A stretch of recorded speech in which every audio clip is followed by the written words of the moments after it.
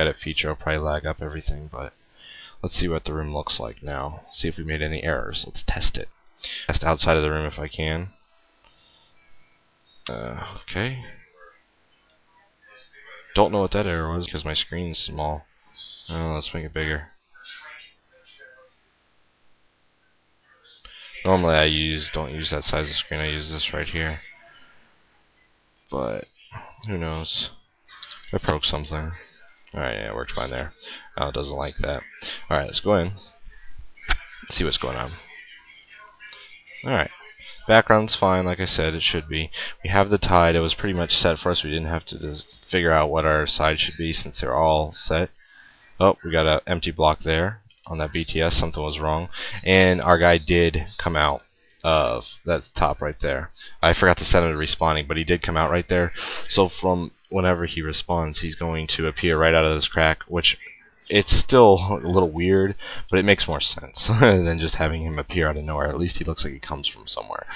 All our BTSs work for the most part, except for that one, which must have had a unsolid block, air block behind it compared to the others, but otherwise it's a good room. We have to fix that one error.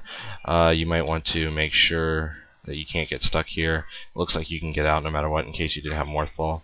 Now right there you might get a little stuck. Looks like you can wiggle your way out, and that's just testing to make sure that Samus can not get stuck when these little sloped areas, especially when you use them around little small objects, because she can get stuck just by doing these little flips into these places. If you don't have morph ball, it can cause a lot of problems, especially like right there and right there. You get all in these weird places, which is why it's very, very important to use solid blocks as your inner cavern look, because if you don't, doing something like I just did, not exactly like that. If I can get up there again. Maybe I can't. But if I can get half my body up through this block, if there's no solid behind it, nothing solid behind it, I'll be able to jump up, and then I'm inside the wall and I get stuck because I can't get back out, and there's just a lot of problem. Then why did I get through there? Yeah. I have to check to see what I did. Let's go ahead and check that real quick. My guess is it must have been an unsolid block.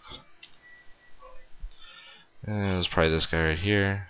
Yep, X-ray error, and that's just, that's what testing's for. Go ahead and release this hack, then you got 50 million people not calling you anything, but they're saying, look at this, I can squeeze out of here, or I can fall down here, and it makes it unenjoyable too, especially if you fall down there and you can't get back out. You just did some hard challenge that was in the room before. They didn't save state because they were either trying not to, or they didn't figure anything was going to get them in trouble here. But this little slope that you forgot to put the air block, now they're stuck. They're never going to play your hack again because now they're upset, and they just made it halfway through. They didn't get to the next room, which was your best room that you spent hours and hours upon working, all because of one air block that you forgot to change to a solid. So it's very important to test. Very important to make sure your BTSs are right. Also on the ceiling, it shows a lot of maturity in the hacking community if you have these top BTS slopes set up right, since a lot of hackers, especially newer ones, don't do that. They'll leave these top ones just like that, and it just causes Samus to stop there, and it's just, you expect Samus to work a certain way, and when she doesn't, people get frustrated and as I said, they stop playing your hack for the rest of the time, and then never get to see all the work you put into it. So this ended up being a lot longer video than I thought it was going to be, but as you can see, a simple 2-screen room.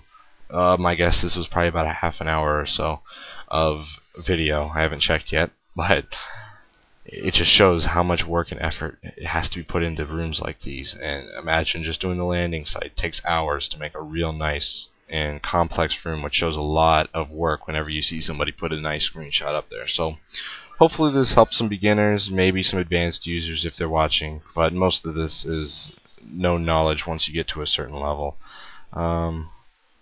Well, thanks for watching, and I'll be trying to put more out as I can. Thanks.